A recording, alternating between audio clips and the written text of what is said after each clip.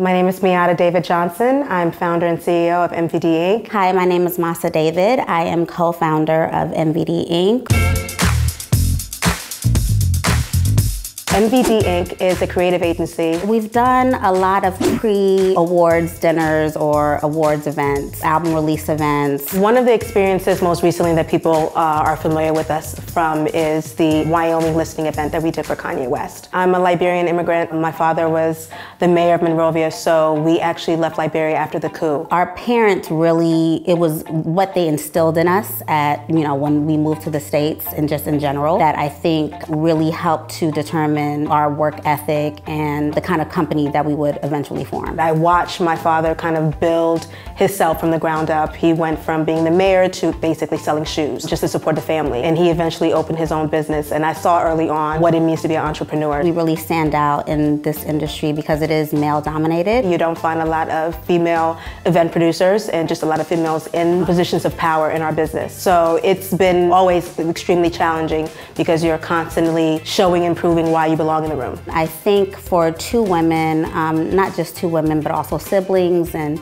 African-American women, we make it a point to hire other women. It's rare to see that, especially in this industry and just in Hollywood in general. One of definitely our funniest, craziest moments, I would say, in events is we did an event in New York not too long ago.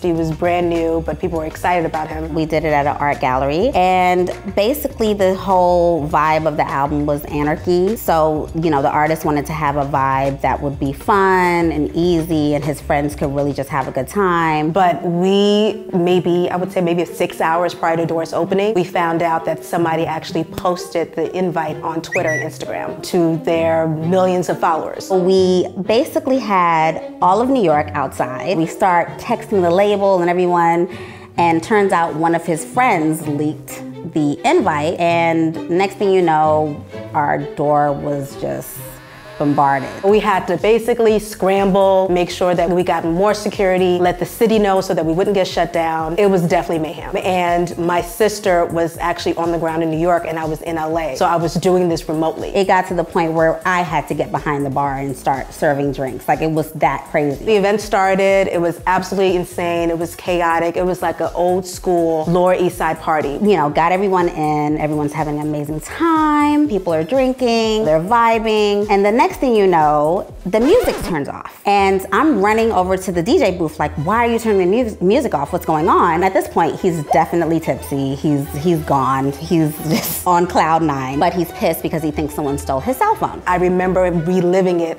on social media because I wasn't there, so I was looking at the feeds and watching how he lost his phone at the venue and made everybody turn the music off. So he gets on the mic and he starts cursing. He's like, I know one of you did it, and no more party, everyone leave. Everyone's laughing and ignoring him and just pulling out their phones to record it. He tells someone next to him, like, call my phone. So they call his cell phone, and literally there was probably about 500 people there, and we all got quiet. So everyone's like, shh, listening out for the phone. He calls it, we hear it, and he calls it again. At this point, everyone in the party is searching, trying to find his phone. Turns out he forgot that he left it at the DJ booth under the DJ's backpack. So he finds it, he throws it in the air, everyone loses their mind, screaming, the music comes back on.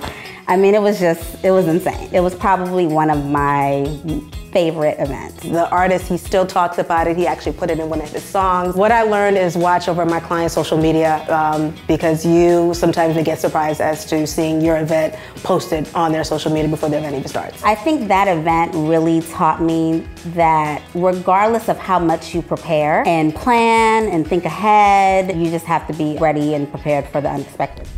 Hi. Hi. I think that working with siblings or working with family gets a bad rap. When you figure out your rhythm, you have a trusted partner for life. Follow your own path, and regardless of any industry that you go into, don't try to change and conform to what people want you to be, but celebrate what makes you different.